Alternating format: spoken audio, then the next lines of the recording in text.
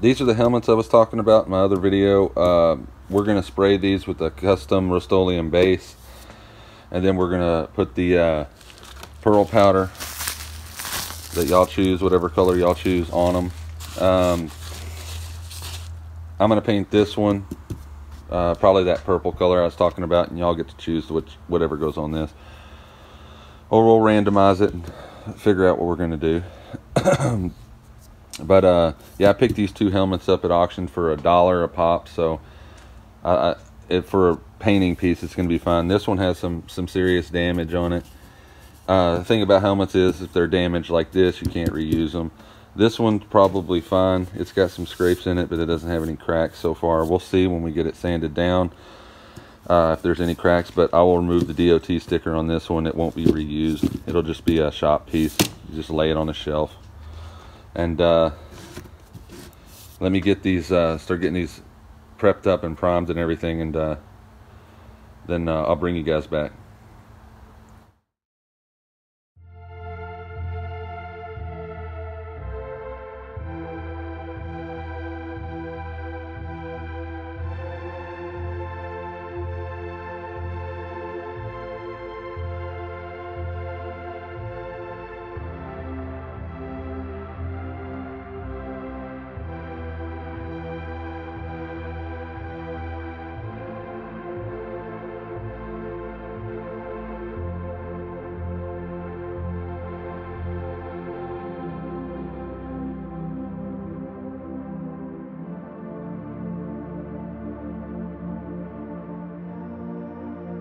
Okay guys, I went ahead and sanded the helmet down, got all the old paint off of there, all the beat up scuff marks.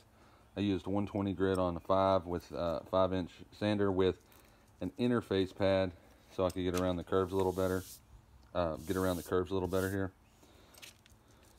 You know, we're gonna go ahead and do this repair next. Go ahead and fix this and this, and there's several more. Let me get those prepped up, and then I'll bring you back, guys.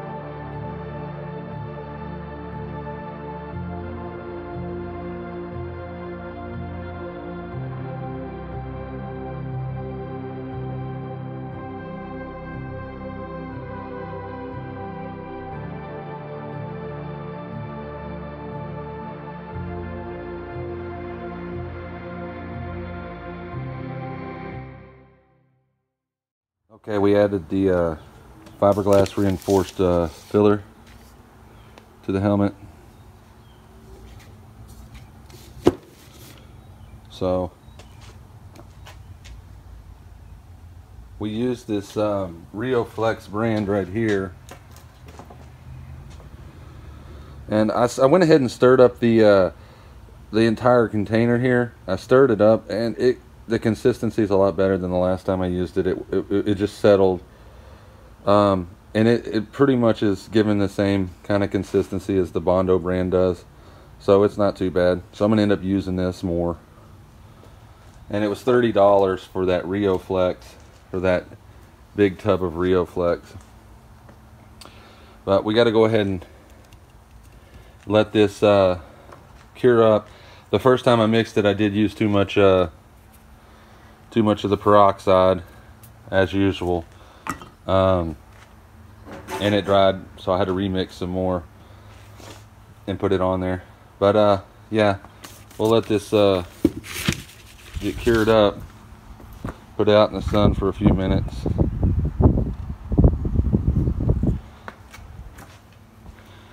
and Then we'll go ahead and continue our blocking and sanding.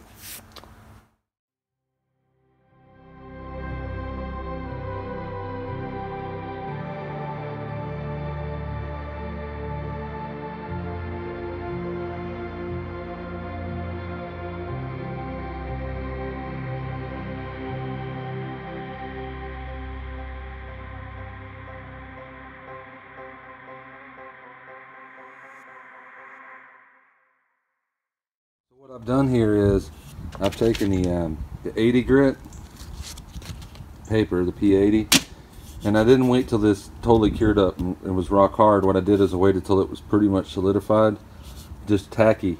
You can put your finger on it, you can feel it's kind of still sticky. Just maybe a minute after that, and then what I'll do is I'll take the P80 and I'll hit all the high spots where when I ran my knife across it, I left some ridges, because this is a pretty hard curve, and I didn't cut the edges off or any of that, because this is still too sharp of a curve to not leave you know, your ridges on it. But yeah, see, I just knock it down with that 80 grit and get it, most of it down, and then what we'll do is we're going to go ahead and back to the 120 grit, and we'll sand all this down, and then we'll hand sand it to get it perfect.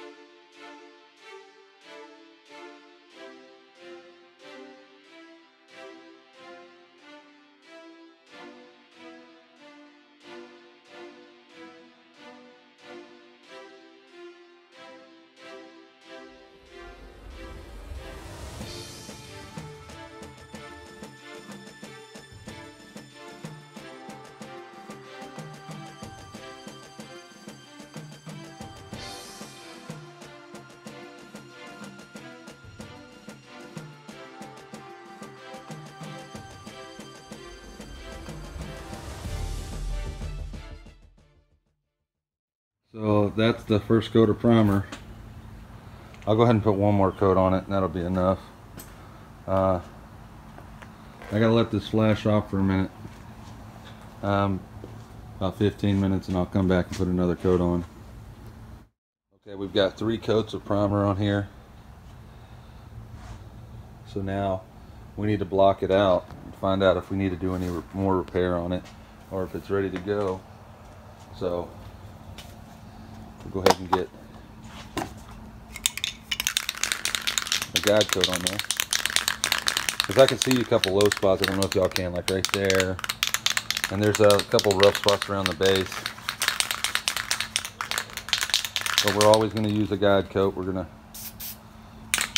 stick with our practices. And as more experienced people do this kind of work, they get really accustomed at being able to know where they've got problems and not. So they don't necessarily use a guide coat as much as you would think. So if you're just starting out, that guide coat's your friend. And it doesn't lie. Your fingers can lie, your eyes can lie, but that guide coat's not going to lie to you. So let me let this flash off for a little bit, and I'll get back with you.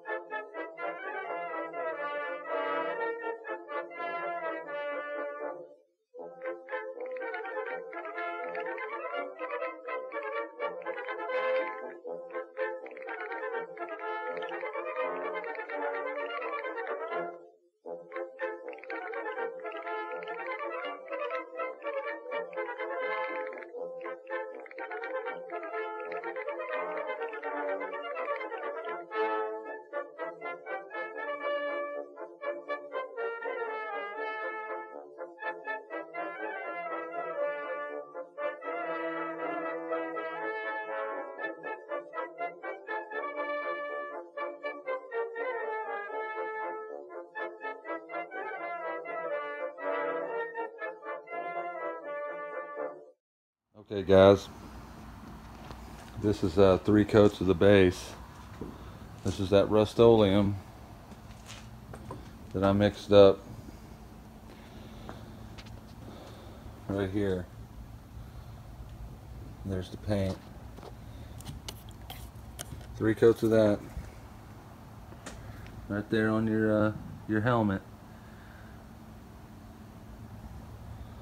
So the next step is going to be to add the effect, which is going to be adding this to some clear coat and then spraying it over that base. But the best option is really to wait until that's completely dry to do that. So I'll get back with you when I'm spraying that on there. Okay guys, I mixed up 12 ounces of the System 20, U-Pulse System 20, UP 2822 clear. I mixed it up in here, and now what I'm going to do is I'm going to take about 4 ounces of that out and put it in another container. So let me mix it up, and this is just the clear right now.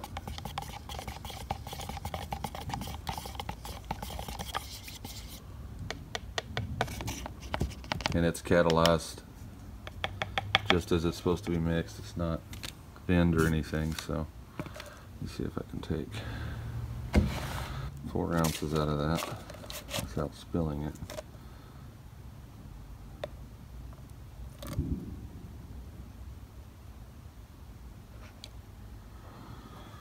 Okay, so I should have close to 8 ounces there.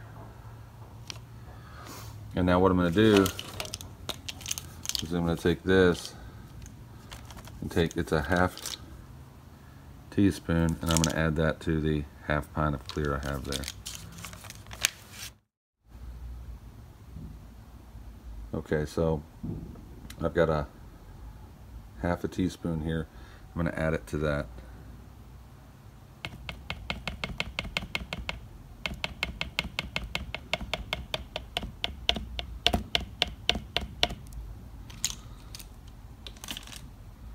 Then what we need to do is go ahead and agitate it.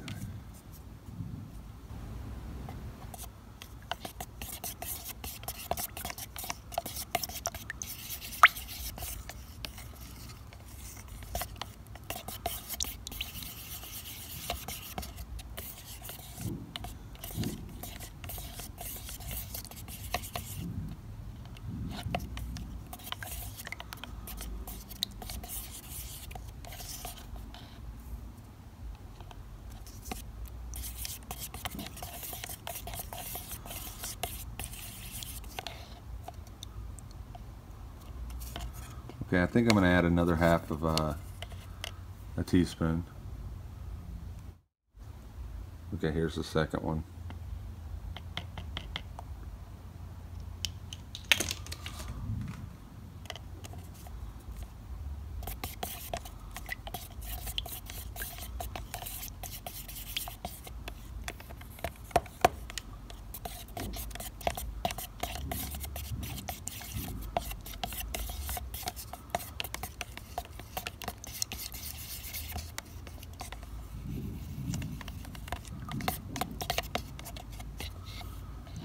Okay, I like that a lot better than I did the other one.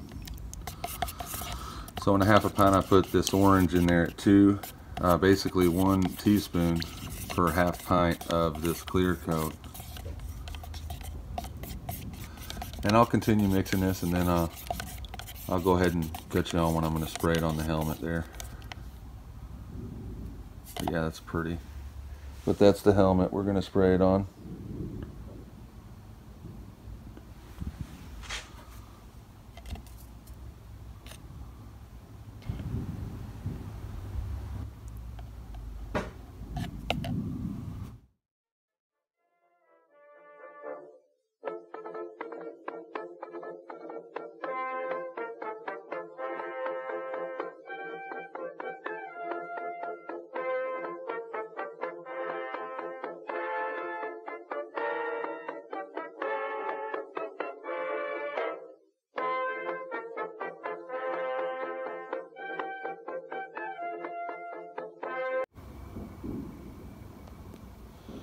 Okay guys, there's the first coat with that effect in there.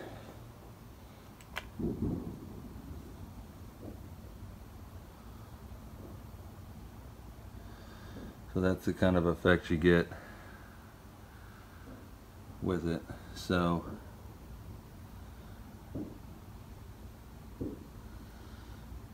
let's go ahead and put some more on there.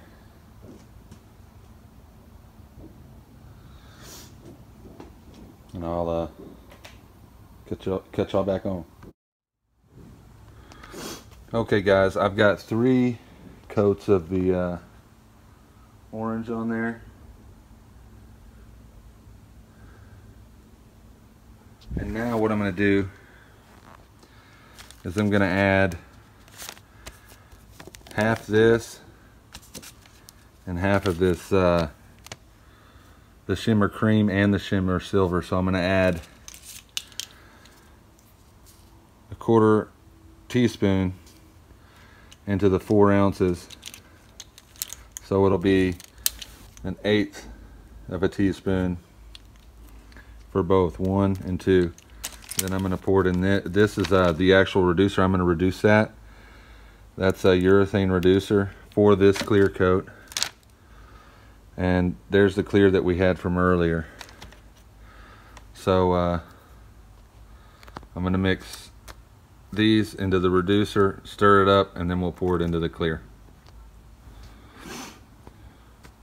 Okay guys, just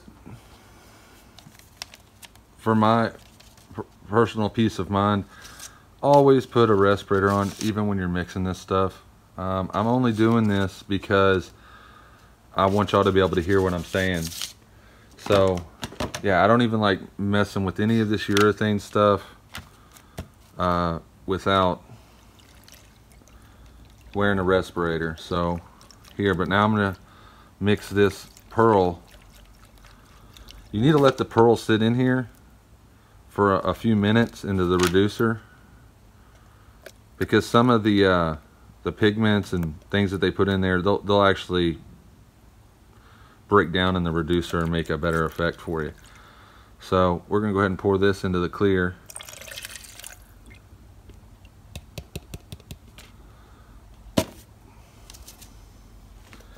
And then we've got our clear. And you need to mix this up real well.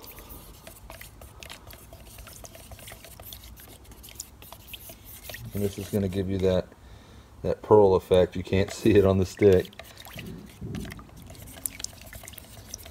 But yeah, this is going to be one of the coats here.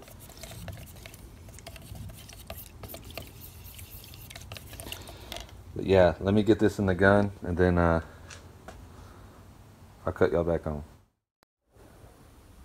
Okay guys, we're done. I ended up putting 2 coats on there of the pearl because then I ran out. But here's the stuff I used. I used the System 20 clear coat. I used Sunny Orange over the base. And then I used these 2 pearl powders right here. Then I used Rustoleum red, yellow, and white, and I mixed up a base color that was close to that color. And then I went ahead and sprayed it, and that's what we got.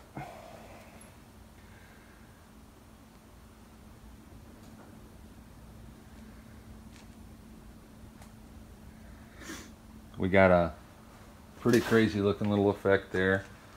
But to answer the question, can you paint your car with Rustoleum and get some crazy results? I think so. You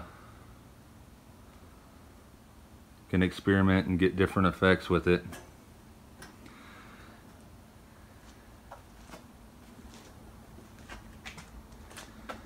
But yeah.